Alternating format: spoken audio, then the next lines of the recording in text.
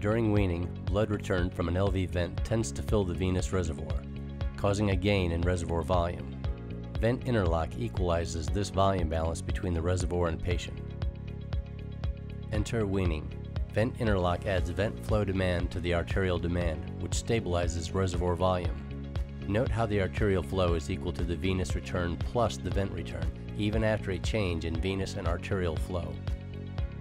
Once the vent is removed, canceling the Vent Interlock removes the link between the arterial, venous, and vent flows, allowing for emptying of the vent line. Continue the weaning process.